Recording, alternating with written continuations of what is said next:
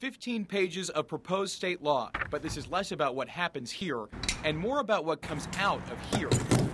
A dozen state lawmakers and the state auditor general are pushing Senate Bill 341 to make sure the octane you put in your tank is what you think it is. We expect that if you're going to pay for a premium gallon, you get a premium gallon. AAA is also on board. The regional spokesperson says this is about defending drivers from getting ripped off. We look at it from the fact that consumers are paying more at the pump, the price of food is going up, the economy, the performance is, sluggish at best at times.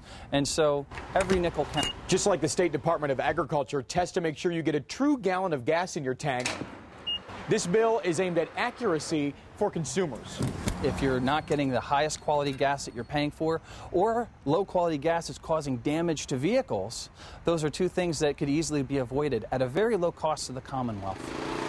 AAA says Pennsylvania is one of 3 states that lacks laws for testing fuel. The bill has made it to the governor's desk, and the hope is the result will end up in your tank. We're just trying to advocate for the motoring public and for fairness when it comes to gas quality. Some people are counting pennies, and we're looking out for those people.